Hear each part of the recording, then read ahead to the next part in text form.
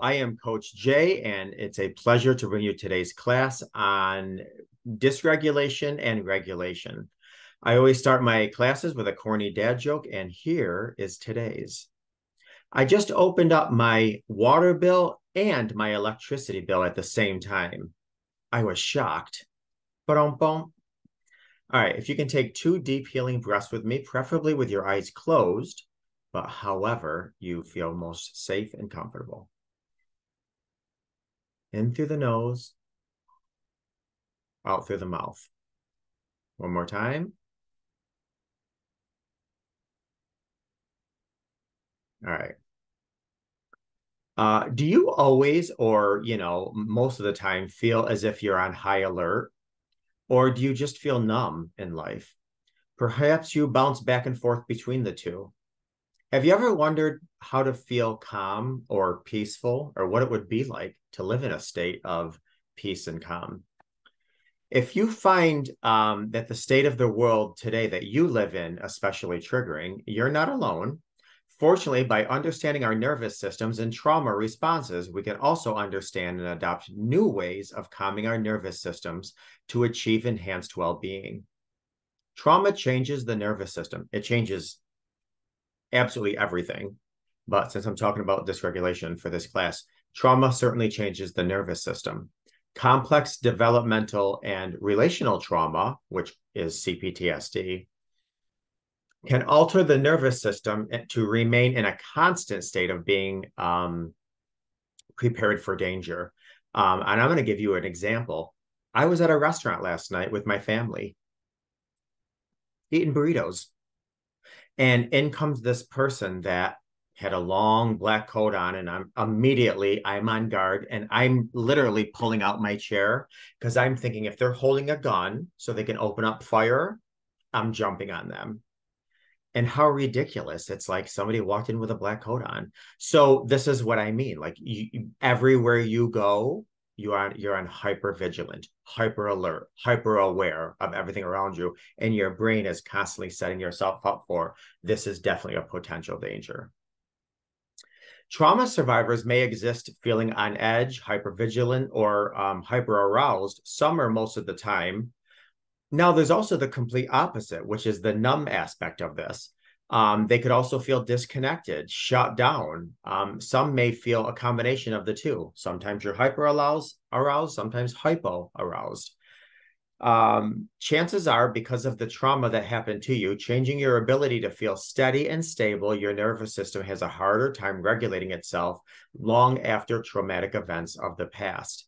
And I'd even venture to say that, even with CBT and neural, EBT and all this, everything to heal with journaling and yoga and meditating and whatever, there's always going to be a reminder or a trigger. And so it's like healing from trauma, betrayal trauma is like going to the gym. It's not like getting a degree. Once you have it, nobody can take it away.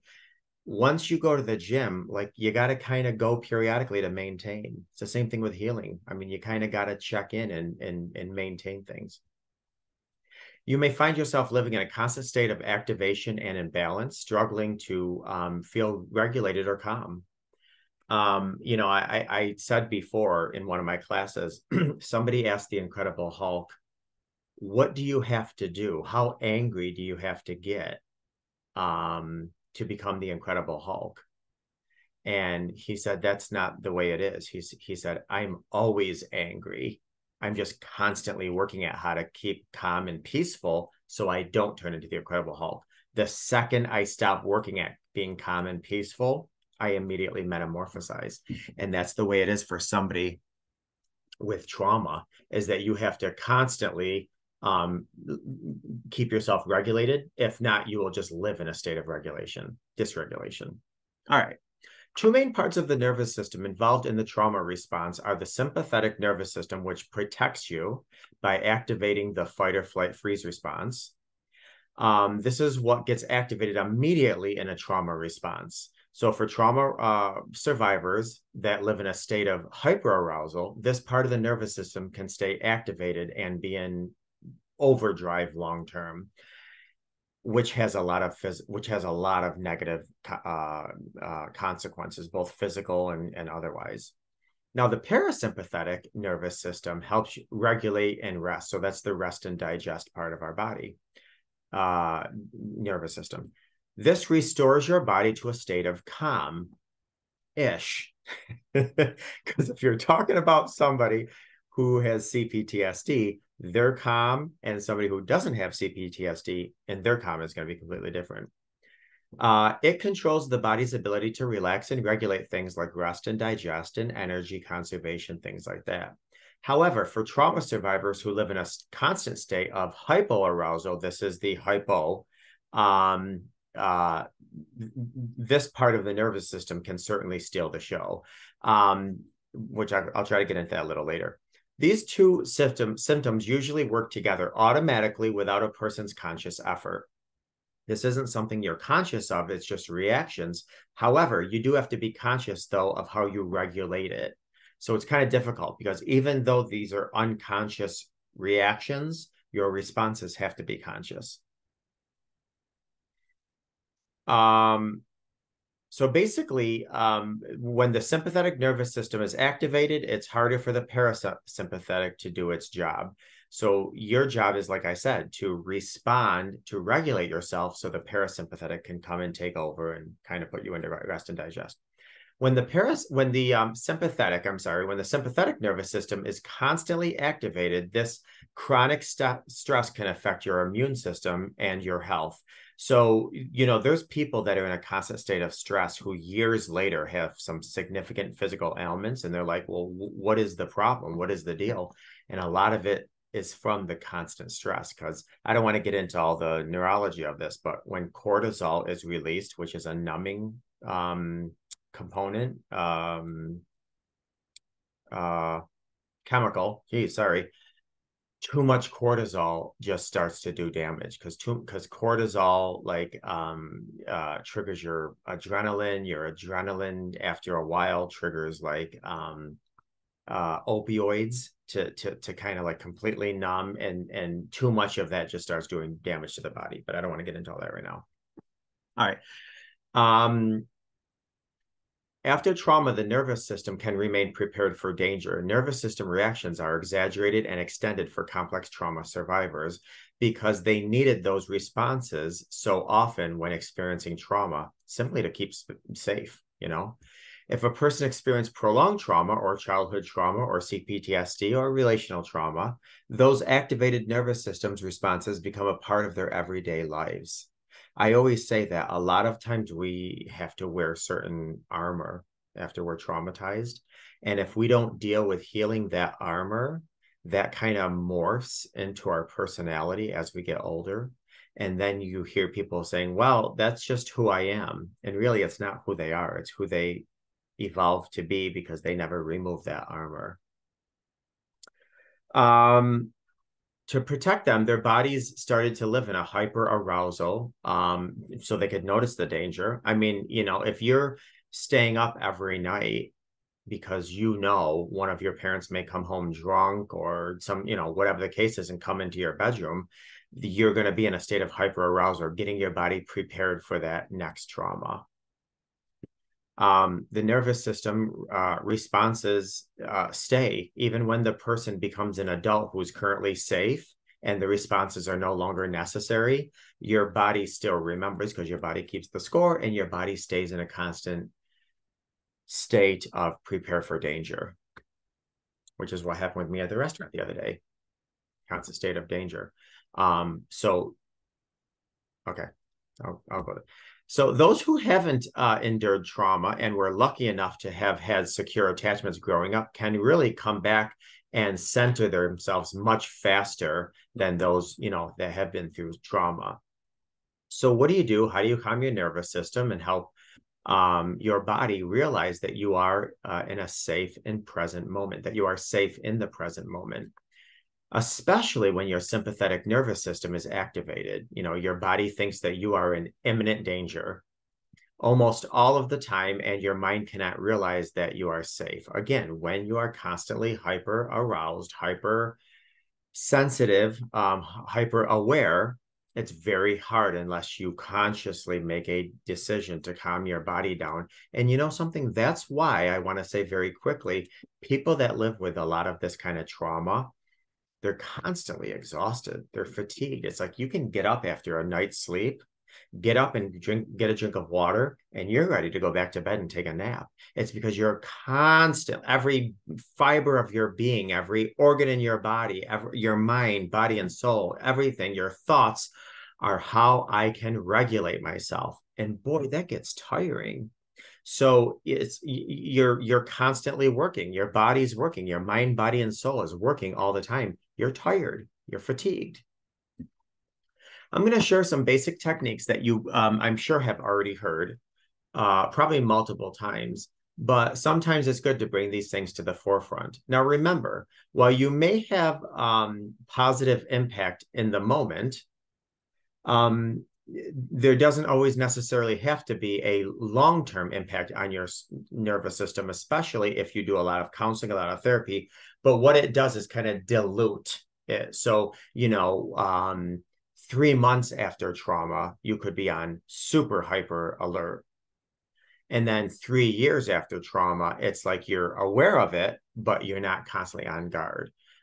So I'm going to give you some techniques to where, you've worked through some things and now you just want to kind of be proactive. It's like going to the gym after maintaining your ideal fitness goals. Now I got to go back every once in a while to maintain. These are maintenance things.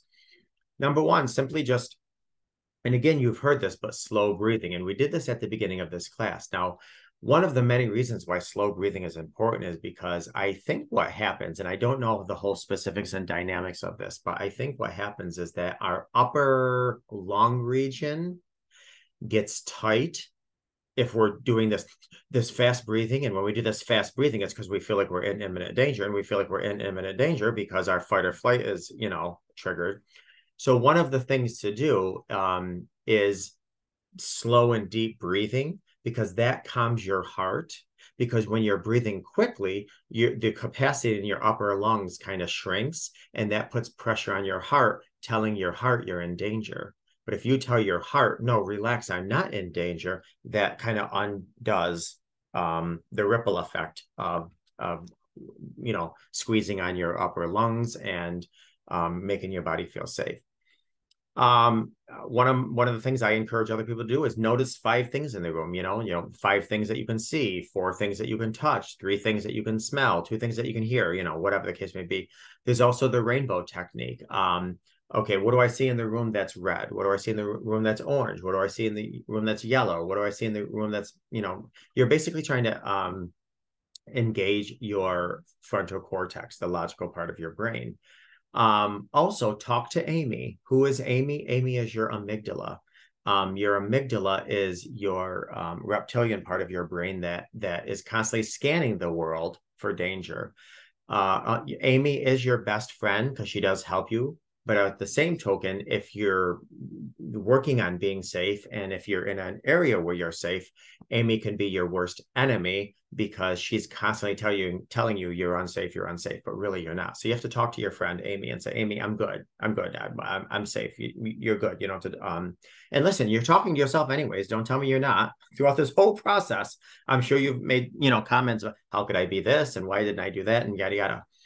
Now, if you're a guy and you don't want to talk to your friend Amy, that's fine. Call him Elmo because the amygdala is shaped like an almond. So Elmo.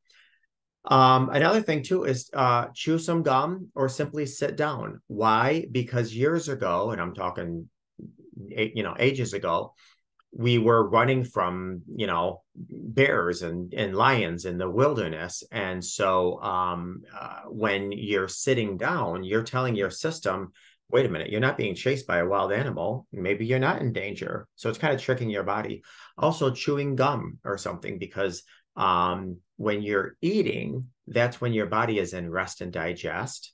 And so it tricks your body to say, well, wait a minute, if you're chewing on something or you're eating, you really can't be in danger. And again, it tricks your body to say, okay, all must be good in the hood. I'm going to calm down. Another thing that I have people do is, move, play, sing, belt out one of your favorite songs. Studies showed that singing does a lot of good to regulate yourself. One of my favorite techniques is to engage the frontal cortex. Is start doing some math facts. 4 times 4 is 16. 16 minus 1 is 15. 15 times 2 is 30. 30 minus 10 is 20. And the more difficult you get, the more you're engaging the logic side. Another easy thing to do is count backwards from 100 using 7. So, okay, 100, 7, what is it? 80. That's what I'm saying. See, now I have to engage my frontal cortex. So, and the good thing with that is that if you're home alone, you can do this. And if you're sitting in a boardroom meeting, you can do this quietly in your head. So you can do this anywhere. So I encourage you to try some of these techniques and see what works for you. These efforts go hand in hand with nurturing and thanking your activated nervous system for keeping you safe for all the years. However, now it's time that you notice and deserve self-compassion. And again, telling your amygdala, I'm good, I'm in a safe place. Now, you can also ask your amygdala when you get a trigger, what are you trying to tell me? Because there's no current threat. The threat is past. There's no current threat. So you can't threaten me anymore. But if you're here to inform me, I'm open to that. I'm not open to a threat. The threat's past. But I'm open to being informed and learning from this. Oh, what do I need, threat? What do I need, Amy? Oh, I'm feeling disconnected. Okay, I can do things to feel connected. Oh, I'm feeling unattracted, unloved. Thank you. I can do things to feel attracted and loved, but I'm not in any threat anymore. The threats are past. Help regulate yourself. Give yourself the gift to be calm. Give yourself the gift of regulating yourself. And if you have some other tips and techniques that you use that you find helpful, please feel free to share them, because everybody could benefit from some tips and techniques on how to regulate themselves. So I hope you got something out of this class. And until next time, take care of yourself, your body, your spirit, and then others.